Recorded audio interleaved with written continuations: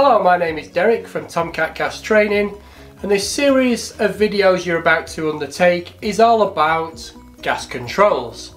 So we're going to be looking at all the different types of gas appliances and all the different safety controls what are used on each appliance. The first appliance we're going to be looking at is a gas cooker. So let's have a look at the controls we can find on a gas cooker. Now there are lots of different gas cookers out there on the market. There are freestanding cookers, there are high-level grill cookers, there are built-in cookers, and they're even just hobs on their own. But first thing we're going to look at is if a cooker has a glass lid and what safety device we're looking for to protect this glass lid. Now, the glass lid is basically a decorative part of the cooker, okay? But, as the name says, it's made of glass. So, the glass is not shatterproof, okay? So the heat from the rings could actually shatter the glass. Now then, if the glass is missing or the glass is broken when you go to service a gas cooker and the safety device has not been made inoperative, so basically they're not using a G-clamp to keep the gas valve open, or they've not jammed a piece of wood in there to make it work, then the appliance needs to be notified to have the lid replaced. But if the customer is using something to keep the safety device open to allow the gas through to the hobs, then that would be classed as ID in the Unsafe Situations Procedure IGMG 11. So broken, cracked, missing, and they're not using a clamp to keep the device open, then just advise them to replace it. But if they are using a clamp or a piece of wood or anything like that, then you need to ID because it's making a safety device inoperative. Okay. Now then, what we're going to do now is just show you the test for testing whether this safety device actually turns off on this cooker. Now again, there are quite a few different devices to use to turn the gas off with a glass lid. One of them is they use a plunger valve, so as the gas valve shuts down, then what it does is it closes the plunger, well it actually makes the plunger come up, and it turns the gas flow off to the gas control knobs. There is also a linkage type which will just turn the gas off, and then there's another type which will actually turn the gas knobs off, okay? So there's three different types. This one is a plunger type where it pushes down a plunger to turn the gas on, and the plunger comes up to turn the gas off. Now this is how the cooker lid safety device works on this cooker. Basically it's a plunger. So what happens is, as the lid is lifted, the plunger is pushed down, okay? So what happens is the gas comes into the bottom of this pipe here from the cooker hose, and it can now pass through here where it would take it through to the hob. Now even with this up here, the gas will still come through here, this bottom port, to feed the oven and the grill. So this plunger is only affecting this top one, and this top one is the only one what's feeding the hob. So basically this just shuts off the gas to the 4 rings. So none of these devices, whether it's this type or the linkage type or the knob type, affect the oven and the grill. They just do the hob, because that's all it's there to protect, the glass lid being shattered by the hobs. So the way we test it is, pick the smallest ring at the front, okay, and turn it on. So this is my smallest ring at the front. Now, I don't know whether this glass lid works or not, so what I always do is just turn it down a little bit. Don't want it on full burn because I don't know whether this works. And then I'm going to slowly lower. Okay, we can see it's gone off. Okay, so what I can do now is I can turn it on fully, knowing now when I shut the gas lid, it shuts off and I can see it's gone out. Okay, now what I can do is I need to test all of them. Now that gives me the confidence now to turn all 4 on. Okay, and now dropping the lid down and we can see all 4 go out. Okay, turn it back on and I can see they're all back on, they're all working and everything's tickety-boo. So the first control, the glass lid, closing the glass lid, that has worked. So that's the first safety device. The next one we're going to look at while we're here, it's a control, not a safety device, it's a control, is the gas taps, the gas knobs. They are a control, okay, so they need to be tested. A lot of gas engineers overlook just testing the gas controls or the gas knob. So basically, we turn it on, okay, and it's giving us a good flame picture. We now turn it to minimum, make sure it doesn't go out. Okay, and we can see now that that hasn't gone out. We can now turn it back up and turn it off. Okay, so let's light the back one. We can see it's lit and we can turn it down to minimum, it stays lit. Okay, and we can now turn it off. Do the next one. Turn it down to minimum, stays lit, stays on. Onto maximum, onto minimum, stays lit, turn it on. So we'd have the oven and the grill to work, but we're going to look at those in a minute.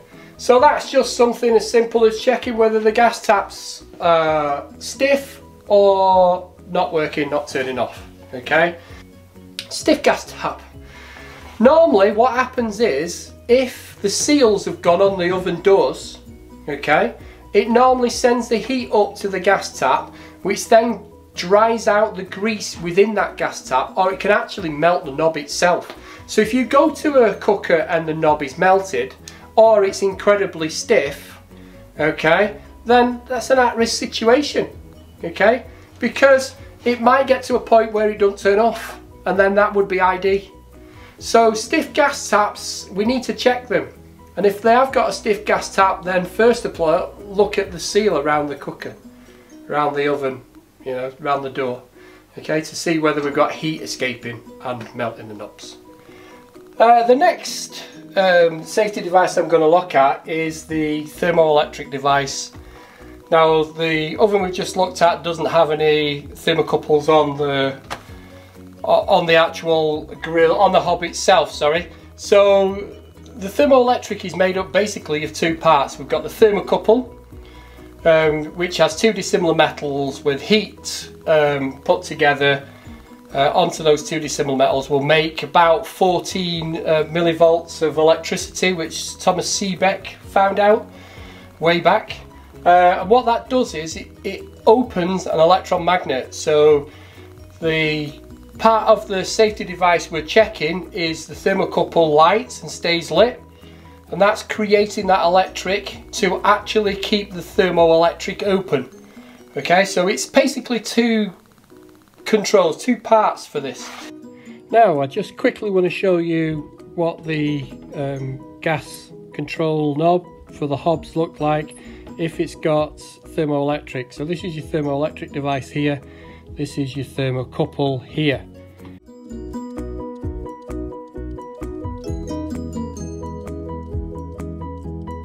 Okay, now this is where the main gas comes in. This is where actually your gas knob is. So as you push that in, you're overriding the thermoelectric, allowing the gas through here to go through to the burner.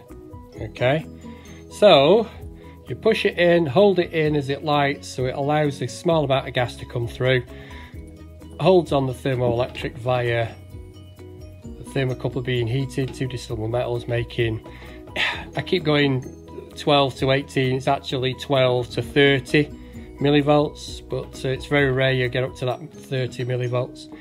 So I just want to show you what a thermoelectric device looks like inside. So I'll just take this brass cover off.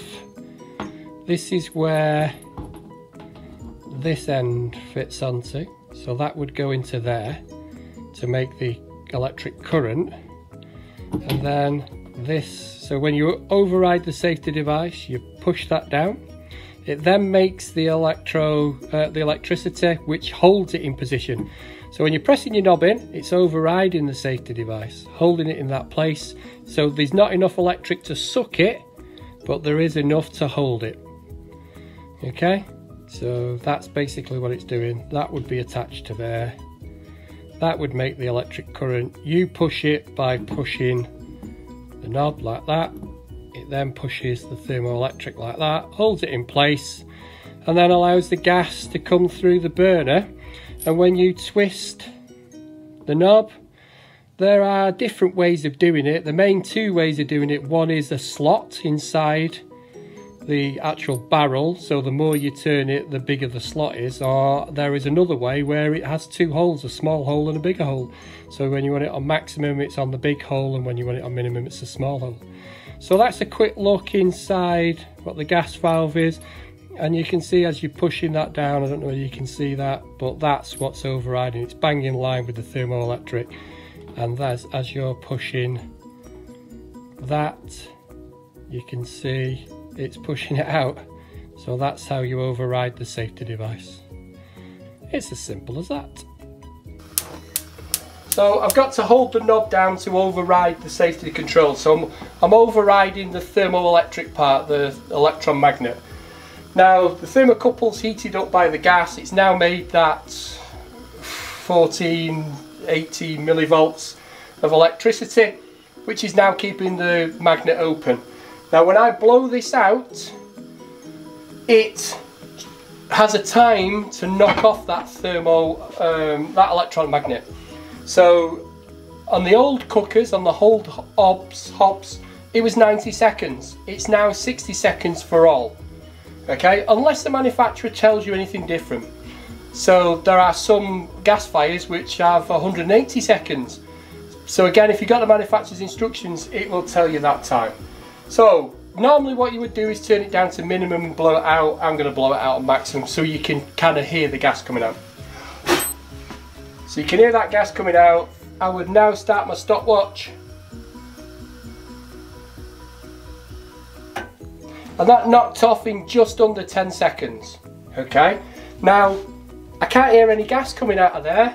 And if I press the button down and light it, I can see it's not passing. Okay, so that is completely shutting off because I can't hear any gas coming out, can't smell any gas coming out, and the igniter's not igniting anything. So we can pretty much say that's correct and works. So we'd have to do that now for all the others. So again, I'll leave it on full rate so you might be able to hear it. Get my watch ready.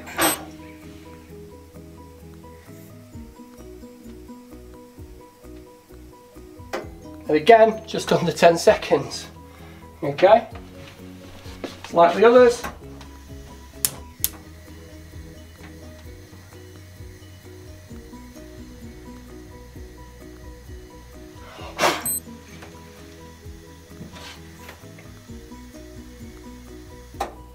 That was 5 seconds.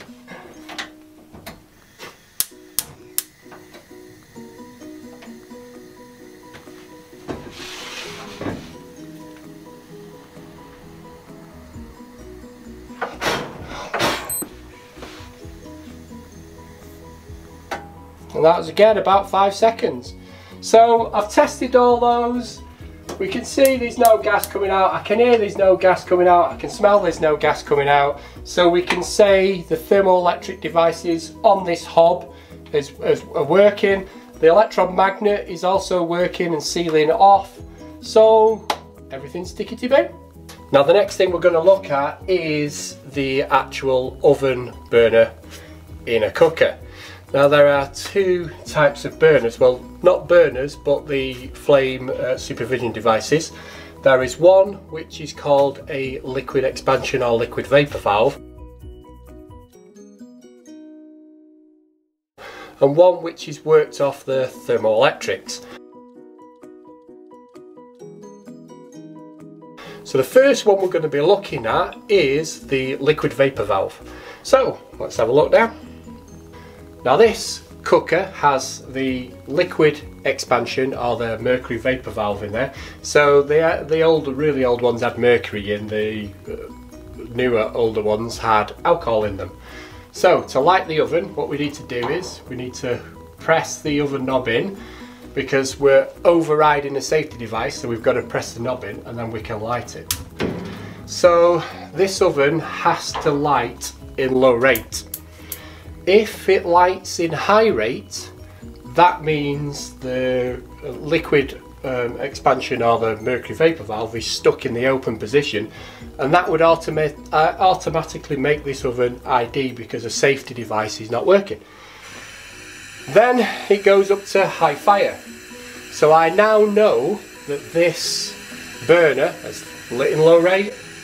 It's expanded the file inside there with the alcohol or the mercury in there, which has now opened a set of bellows and the gas valve and allowed the gas to go in full burn. Now when we press the button in, we allowed gas through what's called the bypass rate. Now the bypass is actually kind of a pilot light. So when we press the button in, the gas goes down the pilot, that's what lights. Then that heats up the file, which then opens the main gas valve, which allows the gas in. Now I'm going to test and see whether the bypass is still working, and I'm also going to test the actual mechanical thermostat in this oven is working correctly as well. So I'm going to close the door. I'm going to close the door now, and I'm going to turn the main oven onto slow cook or simmer. And what's going to happen now is the thermostat inside the oven is going to now work, and that's also a file which also has alcohol in there, which also affects the valve. So it will expand and it will close the gas off to the valve. So it will reduce it back down, should do, to the bypass rate. Now, if it goes out, when it goes down in temperature and shuts off the main burner, that means the bypass is blocked. If it doesn't go down at all, then that tells us the mechanical thermostat's broken. So we're kind of doing 3 tests in a very short space of time on this oven burner. So let's just wait now for the burner noise to go down, so I can tell then that it's gone down to the bypass rate. So let's listen out for that. You can hear it's going quieter and quieter now. So it's nearly there, and it now sounds like it's gone off. Okay, so it should, when we open this door, still be lit, but in a very, very low flame. And it is. So that means the liquid vapor valve's working, the bypass is working, the thermostat has taken it down to the bypass rate. I'm just now waiting for it to go back up to full fire again, because all the heat's coming out of the oven. And again, that tells me the mechanical thermostat is working correctly. And it's just slowly rising up now from that thermostat. The last check I'm going to do now is I'm going to, now it's in low rate, the burner, I'm going to blow the flame out. And what should happen now is the liquid vapor should cool back into a liquid and then knock off the main gas valve. So we should hear the gas valve try to go into high rate because it'll think the temperature's changed. It will then realise via the vapor part of it that the heat is gone there now, and it should knock off the main burner. But the only problem with these is it still leaves the bypass leaking gas out. So it'll knock the main burner off, but the bypass rate will still allow gas through, which is kind of a weird safety device. Okay, so kind of a weird flame supervision device, but that's how this works. So that's what we're going to do. We're going to blow the flame out, we're going to hear the burner go up to full rate, We're going to hear it click out, but it's still going to put gas out through the bypass. So let's have a go at that. So it's on low rate. Should hear the gas come up.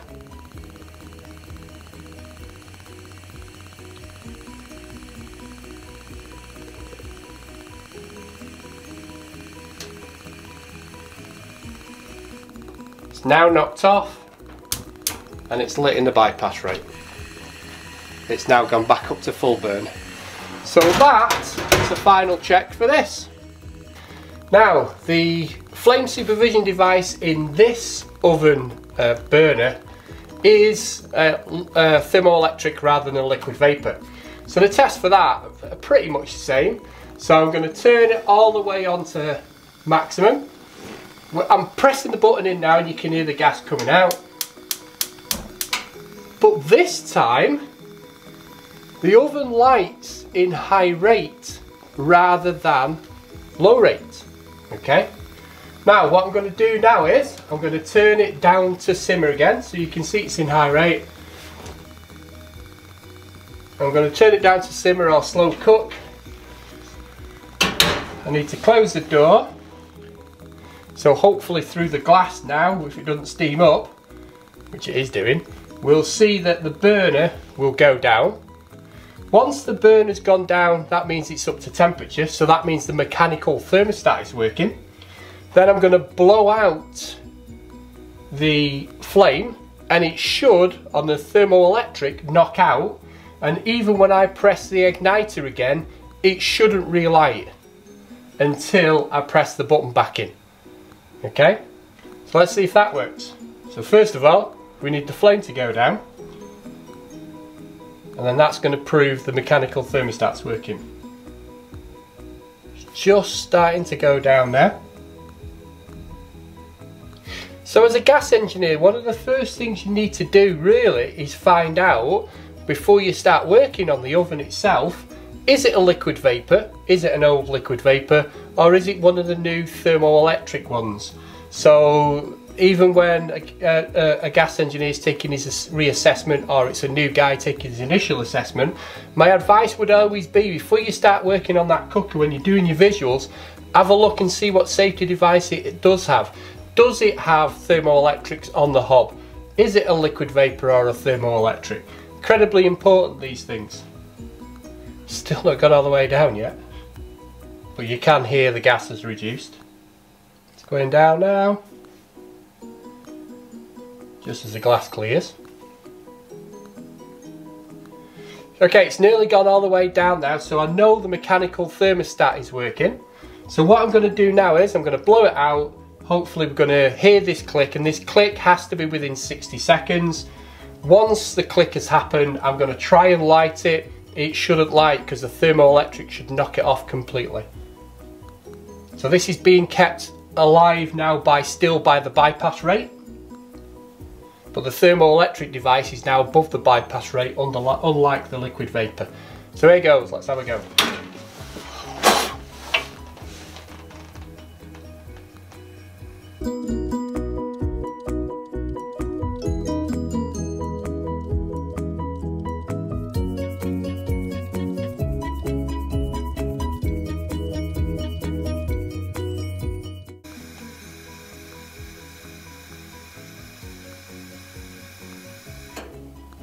There you go, you heard the click. So if I try and light it now, it shouldn't light, and it isn't doing. So I know the thermoelectric has knocked off, but we got pretty close. I don't know exactly how long, I think it was about 30-35 seconds. So we were still well in with the 60 seconds. So that's how you test the thermoelectric device on the oven burner. So, by gas rating this oven, and when I gas rate an oven we always have the door open because we don't want the thermostat affecting when you're gas rating the burner itself. That's the main checks done on this type of burner. Next we're going to have a look at the safety devices on grills. Again, two types of grills. This is the high level grill And then we've got the low level grills. So let's have a look at the high level grill first. Now this grill has a thermoelectric device in it. So again, I've got to press the knob in, press the igniter to light it, leave it for a few seconds, let my finger out, and now it's controlled by the gas tap on the front, so I can have it on high or I can have it on low. Okay, there's no temperature control on this, it's just basically more gas or less gas. But it is, the safety device on this one is actually the thermoelectric device. This high level grill only has ignition. It doesn't have any kind of safety devices whatsoever, but still you control it on high and low by the use of the gas tap on the front. There are no thermostats in this at all.